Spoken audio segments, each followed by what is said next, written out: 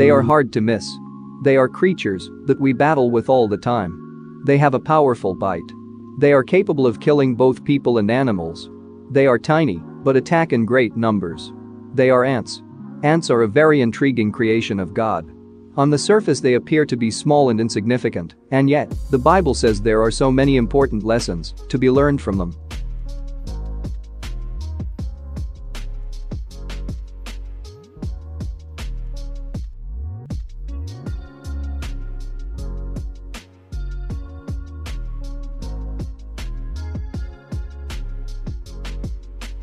These creatures are very small but with the huge wisdom.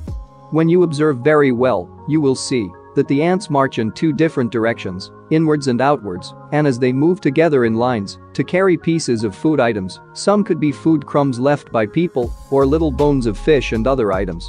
They gather all this food in their storage house during summer. And when winter or rainy season comes they will stay indoors and enjoy their labor. Ants know there are seasons and are not fooled into thinking the present situation is permanent. The most amazing part is how they get to know it's summer, and so they should store up some food to face winter or rainy seasons. No one tells them, but with their wisdom, they are able to do that. Ants prepare ahead of time. Ants have a time to rest and a time to work. Today many of us are chasing celebrities and big men in our societies and countries to learn their ways, but the Bible said to go to the ants. The ants are very disciplined, although they have no central leader, they love themselves, they care for each other, and are ready to die for themselves. There is nothing like greediness among them. Together they work, and together they enjoy the fruits of their works. The wisdom of ants is hard to comprehend by people.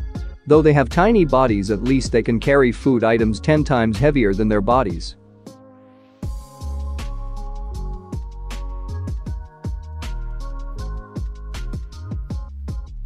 Caring, we must learn from the ants how they want each other successful by showing support to help anyone who is in need.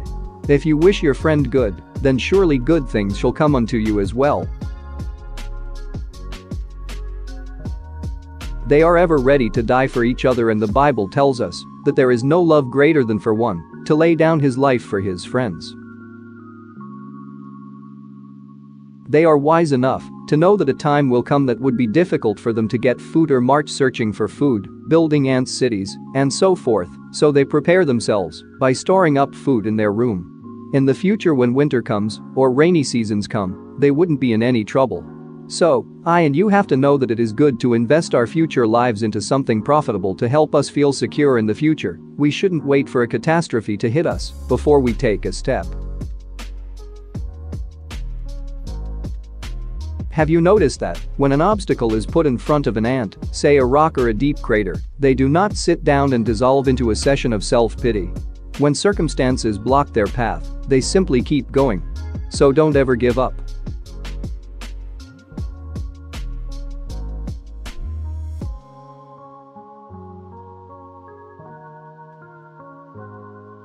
Think about it, have you ever seen an ant fruitlessly tugging on something that it cannot move? There is no evidence to support that ants overdo it and put out their backs or suffer from emotional exhaustion. Ants know their limits. Ants do not take on tasks that they cannot handle. If a load is too big to handle alone, the lone ant signals to the others that it needs help. Sometimes it takes a lot of ants to move that bread crust. Why don't we do more of this?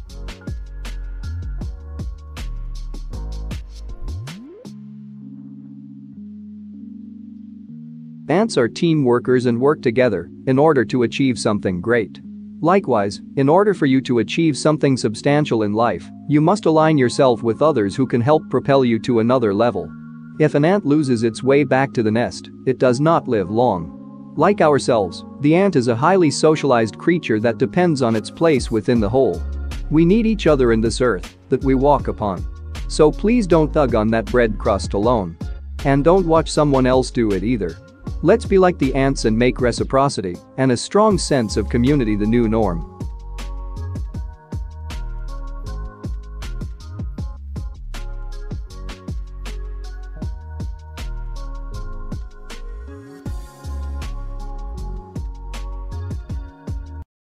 Please like and subscribe to my channel. Click the bell icon to get new video updates.